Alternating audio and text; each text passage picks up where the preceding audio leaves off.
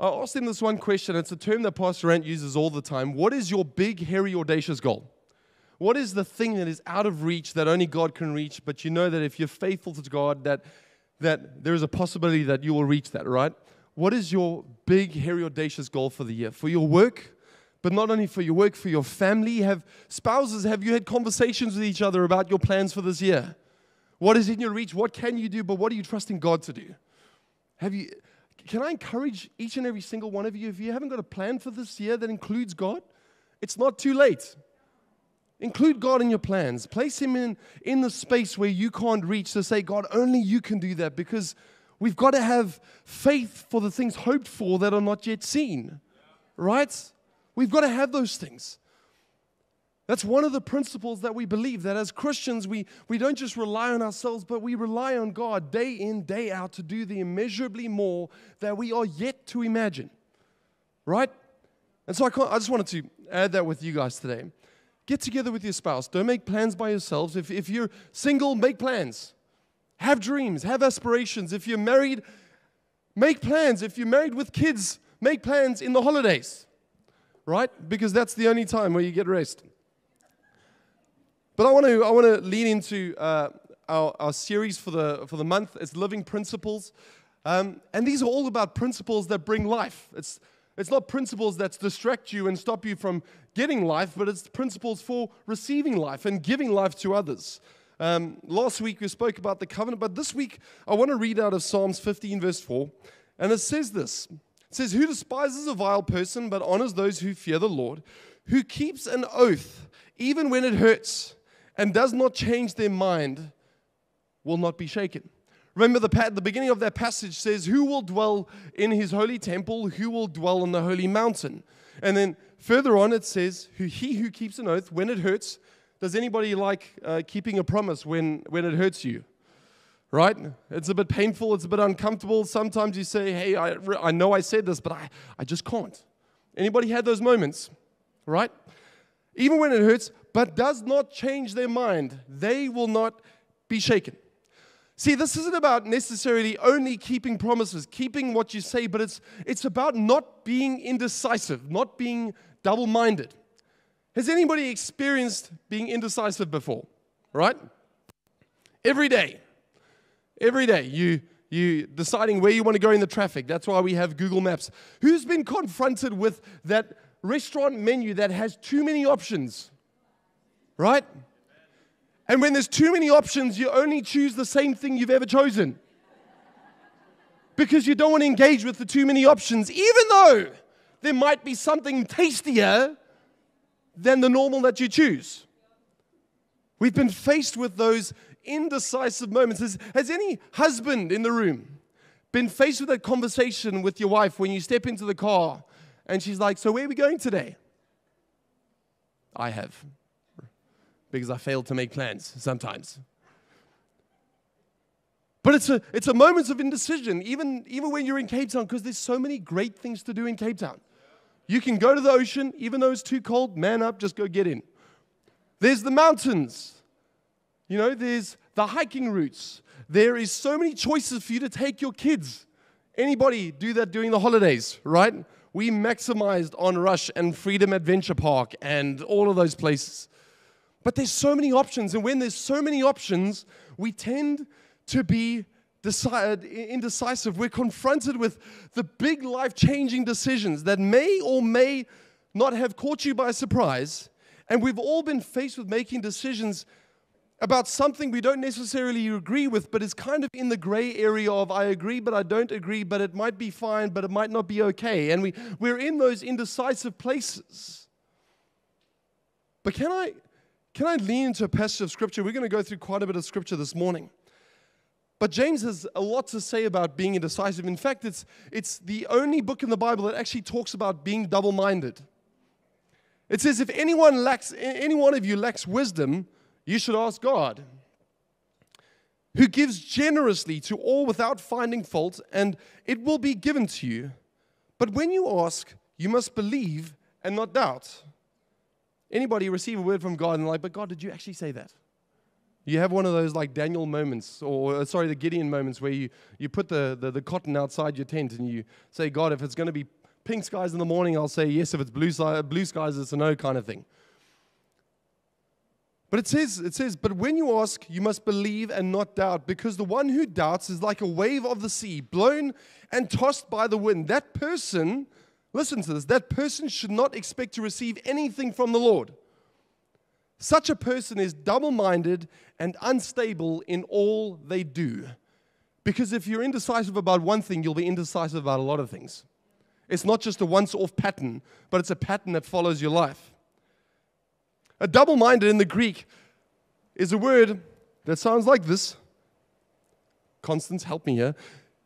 Dipsychos, which means two souls, two agendas operating from two different sets of moralities and values in contradiction of one another. So literally, when you are indecisive, you are operating from two different agendas, two different value sets, two different souls, the old and the new, or whatever it might be. But it's not just having two souls, but it's being unstable in that as well. The word unstable is derived from the word akatastatos, which means unable to stand or unable to be set. So when we are double-minded, we are unable to stand or to be set on one particular thing. But we will always be tossed, and we will always be pushed. We are not anchored to one particular conviction, but to multiple value sets. And when we aren't set, then others will direct us. Correct? See, the friction between the two personalities of the double-minded person creates an atmosphere of spiritual and emotional instability. They are never settled in their purpose, and ultimately, they never fulfill their destiny in God. Isn't that the worst nightmare you could ever have? That if you're not a decisive person towards the conviction that God has laid before you, you will never do anything significant for God. That's a scary thought for me. That if you don't lead your own life, you won't do anything significant for God. But why are we so double-minded? Has anybody ever thought about this? Why do you get to that place of indecisiveness? Number one, could be fear of failure. Anybody have a fear of failure in the room? All the time, right? As a husband, I've got a fear of failure because I know I've got to provide for my wife, and my decisions impact my wife. But as a father, my decisions impact my family. And so if I make the wrong choice, that wrong choice impacts my family. But thank God that I've got an incredibly smart wife. And that's why God brings us together. And that's why we make decisions together. Because in my lack of wisdom, God brings a wife to bring wisdom. And in her place of indecisiveness, God brings me to tell her to choose mushrooms and feta on her pizza. But that's why we collaborate. Megan and I are in community with each other. We don't make decisions separate from each other, but we collaborate, we co-labor together to see the destiny of God for our marriage and for our lives fulfilled and the purpose reached, right?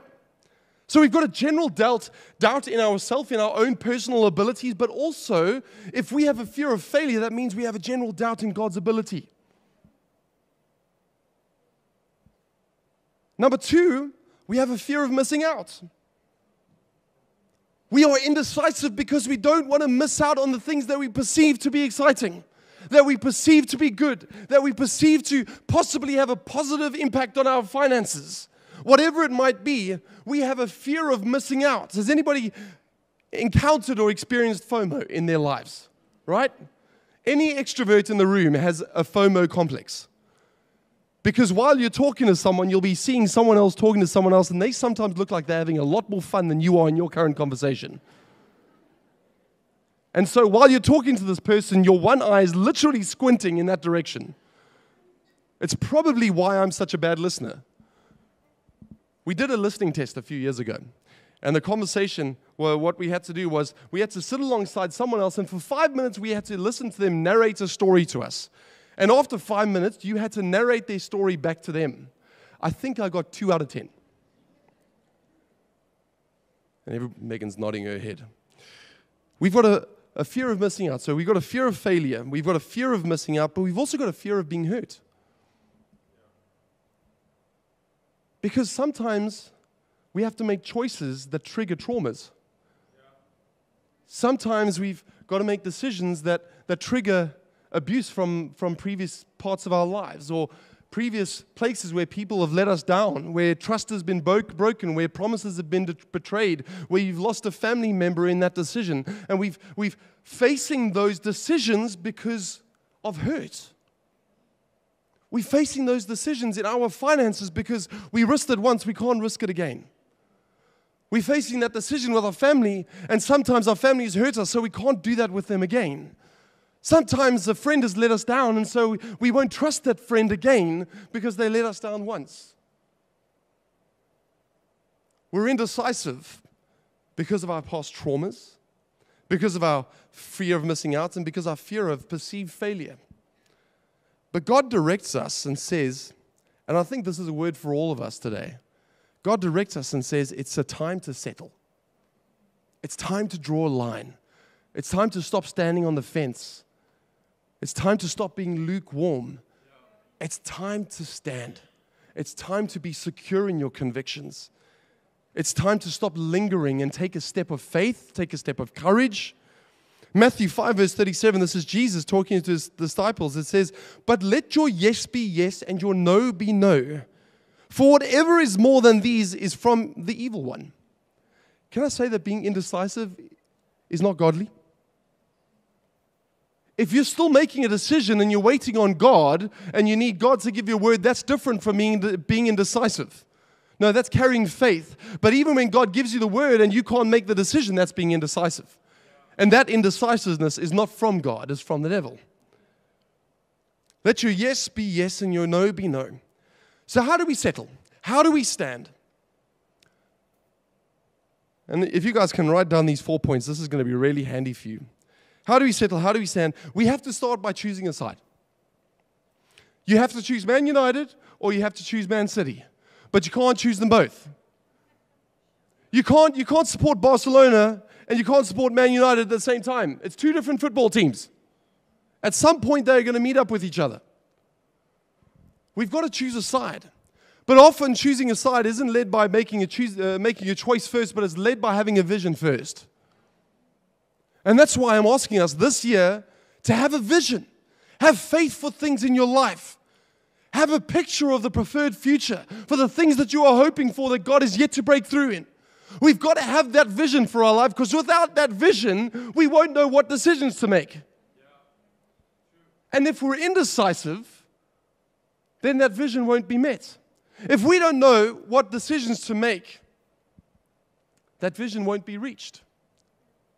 Because without a vision, we will deviate and we'll be tossed from side to side. We'll be directed to other people's visions instead of God's vision. We've got to have God's vision in line for our lives. We've got to have God's vision in mind when we make decisions. When we are in that gray area, when that decision causes us to stand on a fence, we've got to say, how does this give God glory? What would Jesus do? I need to pray until something happens. If we're making decisions without God, that means we're not following God's vision. And if we're not following God's vision, then we're not following the values that God has for our lives.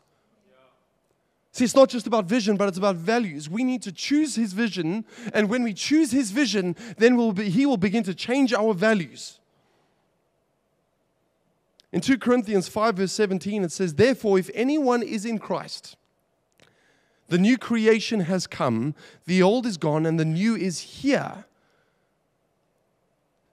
For those of us that are saved, that have given our lives to Jesus, the old is gone, the new is here. But one of the biggest struggles that we have as Christians is letting hold of the old and embracing the new.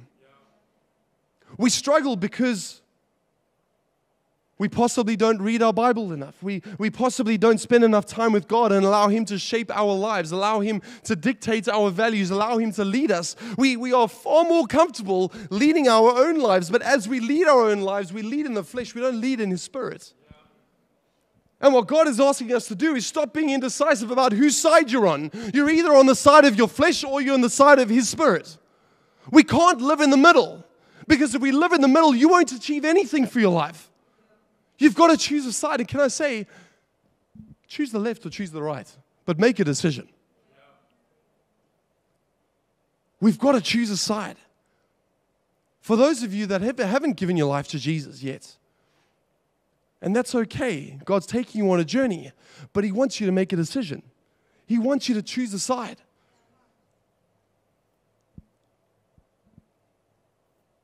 And when we choose a vision, when we choose a side, then we've got to make a choice.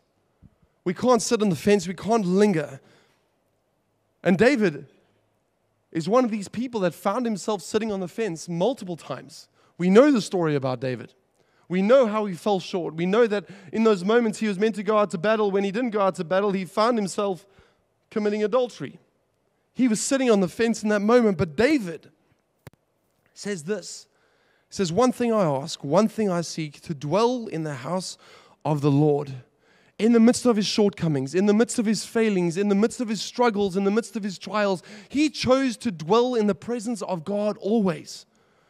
Whether that meant rebuke, whether that meant correction, whether that meant affirmation, he always chose the presence of God because that's where he knew he would find good things for his life, things that brought life and the things that didn't bring death. He knew the place where he would be encouraged. He knew the place where he would find strength. He knew the place where he would be empowered.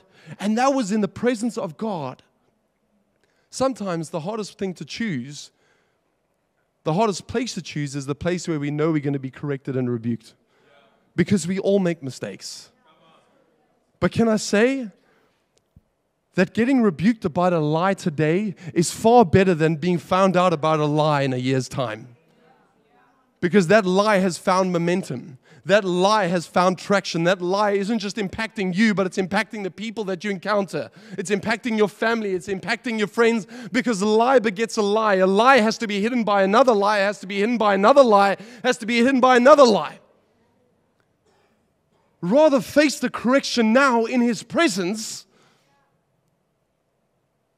than face the consequences in the future.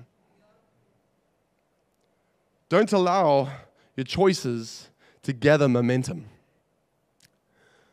One thing I ask, one thing I seek, to dwell in the house of the Lord. Romans 7, verse 21 to 25. And this is Paul speaking. Paul the apostle, Paul the guy that took the Christian faith all the way to the ends of Europe. It says, so I find this law at work. Although I want to do good, evil is right there with me.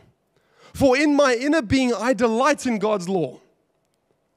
But I see another law at work in me, waging war against the law of my mind and making me a prisoner of the law of sin at work within me.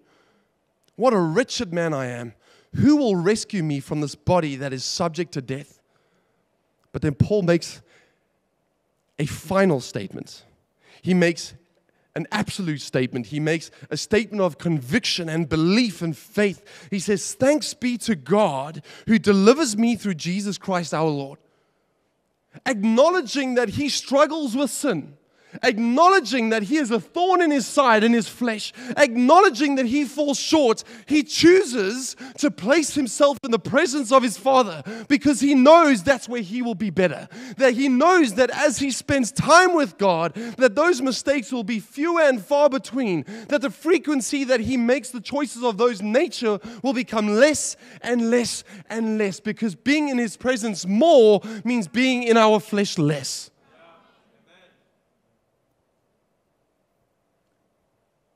Paul knew something. He knew that Jesus did not only overcome death, but he overcame the things that produced death inside of us, inside of our lives. And he chose that each and every single day. Number 3, we've got to not just choose a side, we've got to not just make a choice, but we've got to overcome our trauma. We've got to overcome our trauma. See, we can find ourselves victim to our trauma.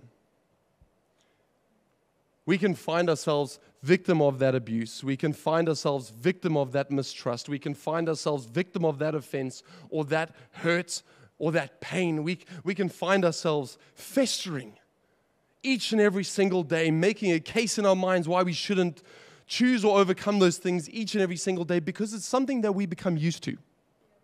We become used to thinking like that.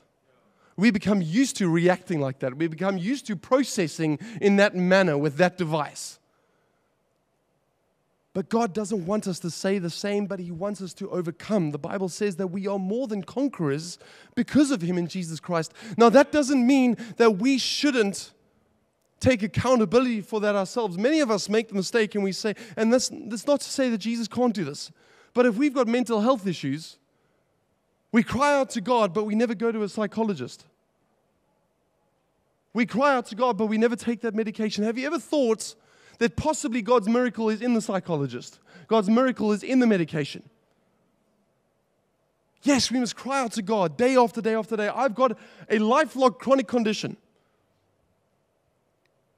In my liver, it's a slow burner condition that at some point I'm going to have to face the consequences of my condition. And I'm believing for God to heal me, but it doesn't mean that I stop taking my medication. Because that's stewarding and taking responsibility for the things that are inside of me. For many of us, we have to take responsibility for our trauma. We've got to take responsibility for our hurts. Even if that person never apologizes, even if that person never comes and tries to earn their trust back, whatever it might be, we've got to take responsibility for it. We've got to find counsel for it. We've got to find the tools to overcome those things, to wake up with different thought processes, to wake up as a victor and not as a victim. We've got to take responsibility for those things, and it requires a choice.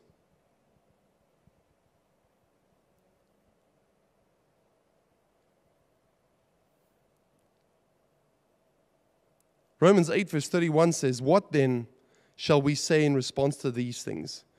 God is for us. Who can be against us?" Number 4, we can choose a side, we can make a choice, we can overcome our trauma, but we've got to be inquisitive. As Christians, we've got to be people that learn. We've got to be people that study.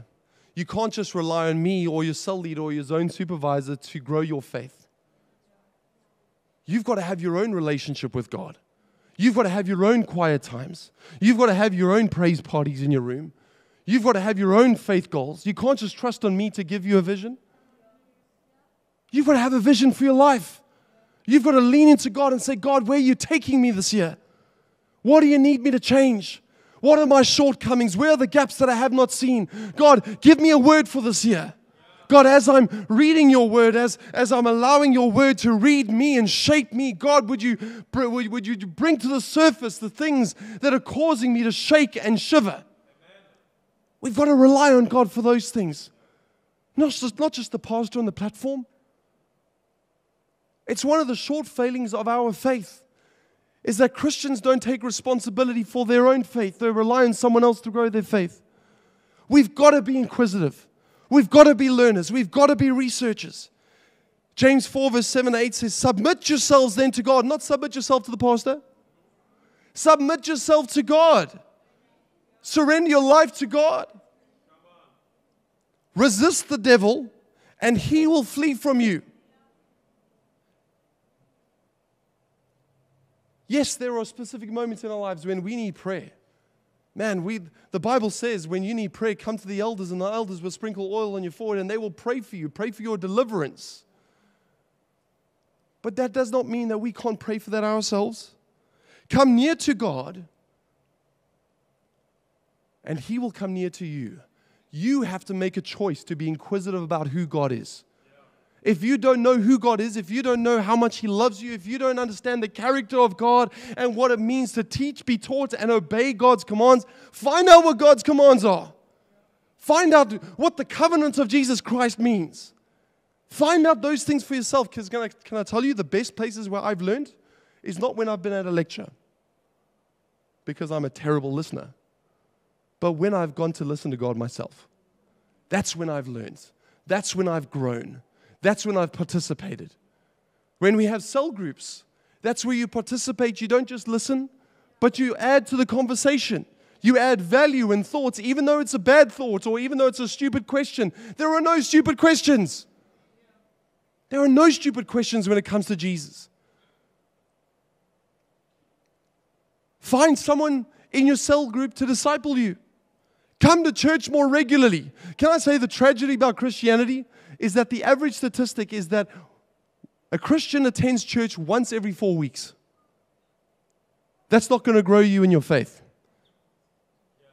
It's not going to grow you in your faith. You know, in the Bible times, people came to the synagogue each and every single day. And we struggle to come to church once a month. That's not going to grow your faith. Because more than likely, we got distracted in our week. We didn't have a quiet time with God. But Sunday comes and it's a place for ourselves to reorientate ourselves back. To say, God, I'm repenting for not doing what I said I would do during this week. Help me to do better this week. Help me to put better principles in place. Help me to live with living principles and not principles that bring death. We've got to be inquisitive. Find someone to disciple you. Find a cell group to attend. Come to church more regularly. Come to prayer nights. Pray in your bedroom. Pray when you're washing dishes. Pray when you're playing with your kids. Pray when you're having rest. Because when we give our lives to Jesus, we are essentially, carry on that verse, I got on a tangent. It says, wash your hands, you sinners, and purify your hearts, you double-minded people. We've constantly got to be washing our hands. That's a place where we're reflecting on the quality of our own life. We're reflecting on the convictions of our heart. Because let's face it, when we give our lives to Jesus, we're essentially still double-minded.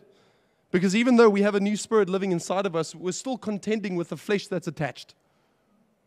But as we are inquisitive, as we reach out to God, as we abide in Him, as we draw near to Him, our flesh will have, or our spirit will have more impact and more impact on our flesh. And we'll become more like Jesus. Do a Life Academy course, join a cell, ask a cell leader to disciple you, place things in your life that produce stability. And do what Philippians 2 verse 12 says, work out your salvation. Work out your salvation.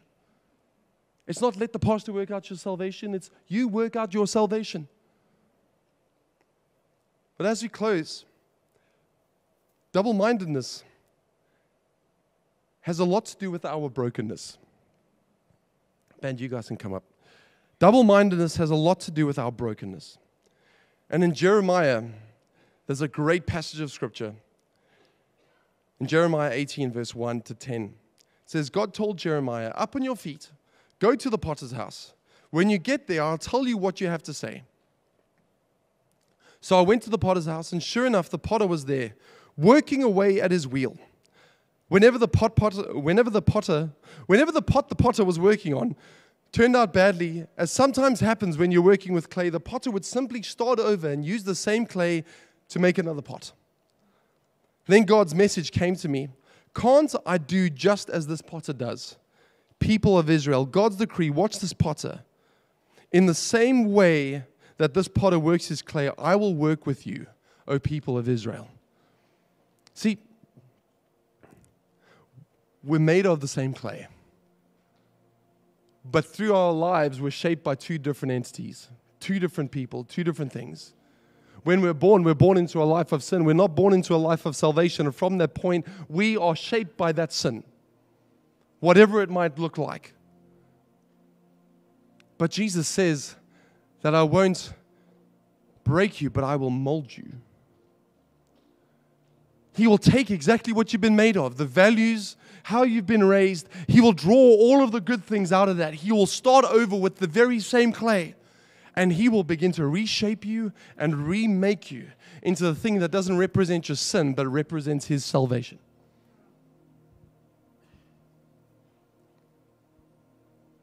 Our choice is what we choose that is going to shape us. What is our yes and what is our no? What we say yes to, is it glorifying God, is allowing God to shape us more, or are we saying yes to other things? Are we saying no to things that aren't going to glorify God, that aren't going to produce life in us, but will repeat death? What are we doing? But David, in the midst of that, says, one thing I ask, one thing I seek, to dwell in the house of the Lord for all of my days. Can I say that His presence changes everything? His presence will change your perspective. His presence will change your position. His presence will change your problems. But it requires His presence. In Psalms 15, it brings us to the beginning and says, who can dwell in the sacred temple? Who can live on my holy mountain? Well, that was Old Testament. But there's a new covenant that came through Jesus. And that new covenant says this, that your sins are forgiven and you are invited back into community with God. See, the starting place for all of us is that we need to recognize that we're all sinners. That we are all broken. In some sort of way, we are all flawed. We are all broken. We are sinners that need salvation. Your marriage might not be perfect, but God will hold you together. Your parenting might not be 100%, but God will hold your family when you honor Him. Your finances might not be good, but God promised to supply every single one of your needs. But it requires us to recognize that we are sinners that need a Savior. It requires us to know who Jesus is. It requires us to know what He did. It requires us to know how much He loves us, how much He cares for us, and how much He dreams for us. But it requires us to recognize that we need Him in the first place. Because Jesus came. God incarnate came down to earth to encounter every sin and every shame, every struggle and every trial, every thought that does not honor God. Jesus encountered. He encountered every tribulation that we could ever experience. He encountered that. But He was never overcome by it. He overcame it. He was tortured. He was stripped of His pride. He was shamed. He was ridiculed. He hung on a cross. And yet He still said, gee, oh God, my Father, forgive them, for they know not what they do. He gave His final breath on that cross. And He said, it is finished. Not His pain, not His torment, but our pain and our shame. It is finished for you and I. He came to rescue us. He came to redeem us. He came to restore us. He came to renew us. You will not be held by the enemy's weapons because you have overcome them by the blood of the Lamb. And that Lamb is Jesus Christ.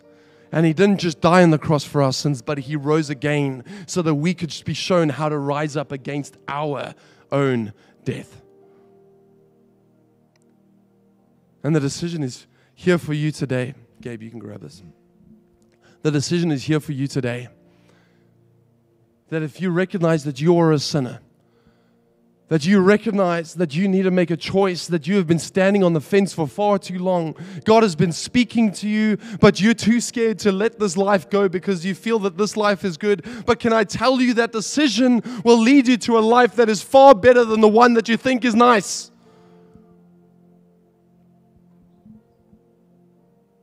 You will learn more about yourself. You will learn more about Him, and you will learn more about the promises that He has for you. But it means that you need to acknowledge that He gave His life for you because you were a sinner. And if you're here today and you haven't made that choice yet, you found yourself sitting on the fence, just with heads bowed and eyes closed this morning, don't look around in this moment. If you want to give your life to Jesus today, if you want to make that choice, you can just pray this simple prayer after me right now, and you can say this after me, and we're going to say this together. You can just say, Lord Jesus, thank you for dying on the cross for my sins, and thank you that you rose again. Lord Jesus, I know that I am a sinner. Lord Jesus, I know that I need salvation.